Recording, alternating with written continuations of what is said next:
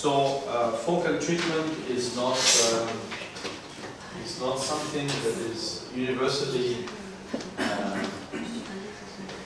I would say, accepted, because there are, I think, different ways to treat retinoblastoma with laser or with cryo. So just if I refer to the anti-tumor effect of laser, I would distinguish, the coagulation of the tumor directly, where you reach temperature over 70 degrees centigrade and you denature proteins. And you can reach this effect either by transferable diode laser for smaller peripheral tumors with the diopexy device, or you can do it transpapillary with for example, argon 532 prostate tumor. Or scleral. No. You can use transpapillary diode. Also, you can also use transpapillary diode. But okay, yeah, absolutely. But for the small peripheral, I use a transferable device. Okay. You can also coagulate the vessels of the tumor to create ischemia or hypoxia of the tumor, and so to occlude the vessels. It's very efficient with the argon wavelengths. And on the other hand, you can take advantage of the other anti-tumor effect of laser. It's just heating the tumor, so hypothermia, where you reach 45, 55 degrees centigrade. You don't denature the proteins, so you don't see much when you do the treatments. Sometimes you see the petechia or some, but usually you don't observe anything at the time of the treatment. And you can do it with a transpapillary diode alone, or in synergy with carboplatin in the carbo laser variant, the chemotherapy variant. So typically, my parameters for diode-mediated hyperthermia is I use spots of 500 to 80 microns, usually 800 microns. So you need a special device to have this spot size, which is mounted on the operating microscope. It's extremely friendly user, because you have a stick, you have a joystick, and you can direct and focus your beam, and you're quiet, and you don't afraid of moving your head or whatever. Perform a hyperthermia, I think, honestly, I've seen many colleagues trying or initiating to do hyperthermia with indirect, and most of them stopped because they really damaging the iris usually. Sometimes you don't see any iris left, and plus it's not the true hyperthermia, because you cannot stay. You will see 15 minutes per spot. You have a big tumor, you have 3 spots, so it's 45 minutes. It's very boring for the surgeon, but it's the way you do it. We don't have a bigger spot than 800. Yes, we can go up to 2,000, but I don't use 2,000. I use usually, I put the spots I use the most. Then the duration is up to 15, something 20 minutes, but to cover the whole tumor surface, you sometimes need 2, 3 spots, so it's a long time. How can you manage to stay like this for 45 minutes? I don't understand. But the reality is that the people who try that, they stopped. They just abandoned. And the power, the power is higher than what is in the literature. I go to the maximum power sometimes, especially if the tumor is thick. There's no pigments behind. There's little uptake only, and so this is my parameters. It's very different from the parameters we use for photocoagulation with the argon wavelengths. Very small, 50 to 100 micron spots. The duration is very short. It's what I use, in particular, to close the vessels, when I occlude the feeding vessels on the tumor, not around the tumor. power, you know, it depends. I start with a low power and just I go up. But then I will hear the comments of Brenda. Maybe it's time to do that now, Brenda, because you certainly use other parameters. Yeah? No, we just use, actually, we would not go so high. The duration would be less. No, the duration would be longer, maybe. And the power less, maybe. But we still vary, and then we always, as you say, start until we escalate. Yes. If we see no effect, then we escalate up until we see an effect. Actually, I learned to do that with my Coats disease, yes. you know, because I want to occlude the vessels, even if the retina is detached. And so it's how I know, I learned, you know, to really destroy these vessels, because you don't want them to reopen. We do not treat vessels. Okay. We treat, except that when you have a small tumor, in the first treatment, in a small tumor, we would surround in the retina around it to cut off all its retinal blood, intraretinal blood supply. Pay no attention to the big vessels, and don't deliberately treat them or not. And they just, some of them keep going through. Most of them are blocked by the scar, and then they make a new shunt vessel in the retina, which are quite beautiful. It's amazing how they can remake a blood supply that they go around the scar. But we would not be deliberately treating vessels ever. Okay. So I try to avoid myself to surround the tumor by a bigger scar than I try to end up with a smaller scar as I can. Yes. But I mean, it's another way to create hypoxia in the tumor is to shut up these vessels. The very first use of laser for retinoblastoma was to cut off the blood supply. Yeah. And it's very dramatic. We strip in the side of it, and then we go in and treat the tumor directly. Yeah. So when I occlude the vessels, it's not the only treatment, of course. It's just on top of hyperthermia, because sometimes it's so white, so I'm not sure that the real uptake of heat is high enough to destroy the tumor. On top of that, I destroy the vessels of the tumor. But it's just on top of something else, because by itself it would not do the job. So the indication for me to hyperthermia is consolidation, both intravenous or intraarterial, for every single tumor that shows a regression type 2 or 3. I want to eliminate all the fish flesh tissue to end up with a scar or a calcified tumor. And of course, also for salvage therapy, it's also provided that the relapse is amenable, is accessible to that. If it's too widespread or too diffuse, you have to take another modality. So the transpupillary diode is delivered like this.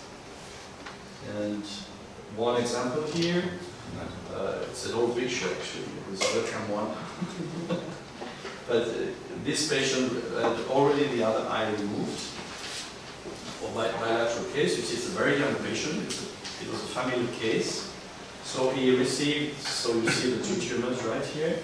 So he received 2 shots of intravenous, not the third one, because you cannot reduce this tumor any further with the third shot. And here you notice that the small one is not really not much, do you, right? There's differential, yeah. And then 2 courses of regression type 2 and 3, respectively, you see. And then 2 shots of hyperthermia, and you end up with a much smaller diameter of the tumor than, and it was the only eye, and he has normal vision. The fovea is preserved in this case. So cryo application, so you can destroy directly the tumor with or without conjunctival incision. It's a classic triple freeze and go application. Myself, I do it mostly for tumor of up to 2 millimeter thickness, and to this diameter there are, you can probably make attempts for slightly bigger tumors, but with this one you're sure that you can usually control them. You use also cryo application for the cryo rupture to open the external hematorenal barrier when you prior to IVC infusion. That's the pre-chemo cryo. And you can also use the cryo as you prepare the bed of irradiation for a brachytherapy, because you always need like 2 millimeter margin of healthy retina around your tumor, and due to the irradiation dose to this healthy retina, you may end up with radiation-induced retinopathy, exudation, and problems. So it's easy to just prepare. If it's peripheral, you do it with cryo. You can do it with a laser if it's more possible. Brachytherapy, so we're almost done.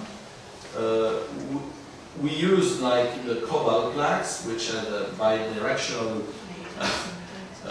irradiation, but of course we don't use them anymore. We use either the iodine or the ruthenium. We'll come back to the indications. I think there are different indications for these two isotopes. So for ruthenium, I use ruthenium mostly for tumors up to 6 millimeters maximum thickness. 12 millimeters diameter would be really the maximum you can treat. And you have different shapes of, you have this CCX, which is actually 10 millimeter in diameter, or 11, but has an 8 millimeter active zone.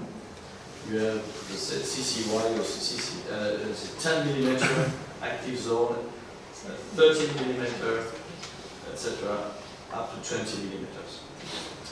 So what is very, of course, important is to plaque the tumor on the eye surface to make sure that you have a full contact of the plaque. The slightest movement will make all your calculation, wrong, as you know, because the delivery of the radiation will vary as the inverse of the square of the distance. So it's like half millimeter movement from the eye wall will result in an underdosage on the tumor. So you can use it as first line. You can use it as first line. Typically, it's such a tumor, a peripheral tumor, easily accessible. So this patient had a unilateral retinoblastoma, so no need of chemo at all. I just control the plaque perioperatively, make sure that I have my 2 millimeters safety margin around, and you see the regression type 3 in this case.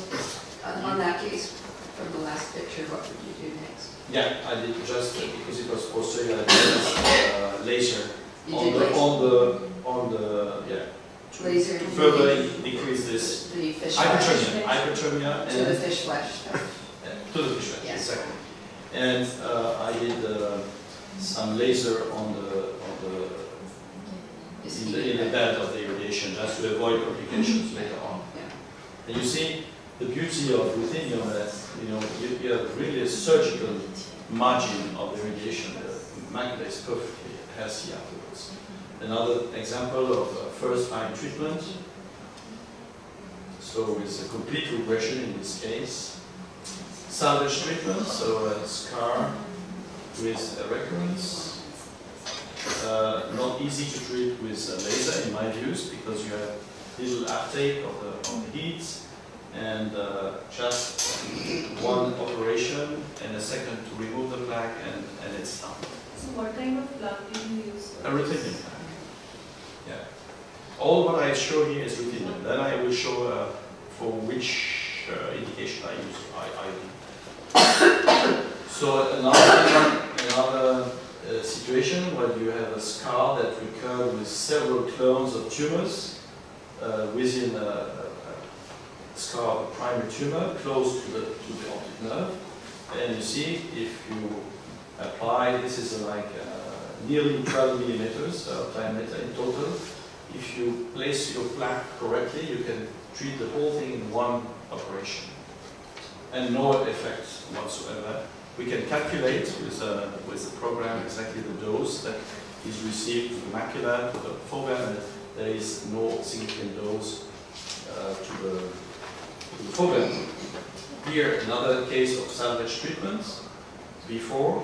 So this is the typical tumors that resist to cryotherapy.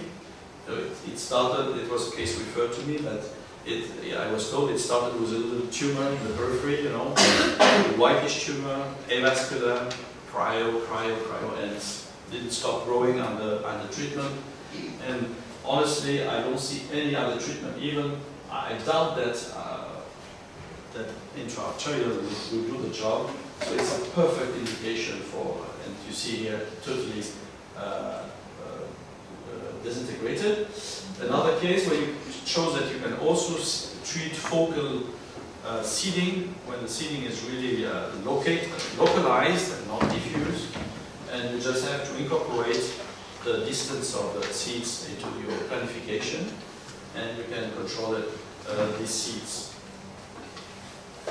So now I show you an example where I would choose, it was a unilaterally affected patient, so we had a normal fellow eye, and where this patient had received chemo reduction and then thermochemotherapy, and after a few months recurred. You see there is a recurrence right to the nerve, and it's almost covering in part the optic nerve. If I make a section of this, so this is the limit of the recurrence. Here's a section, the ultrasound section. You see it's the section is like that. So you see the calcification here. Then you see the fish flesh covering the calcification and the fish flesh touching the disc. So in this case, laser was not effective.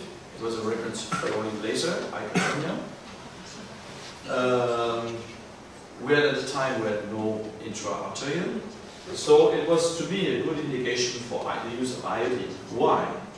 Because if I go back very quickly to this, what you can note is that the isodose of the ruthenium, they are flat.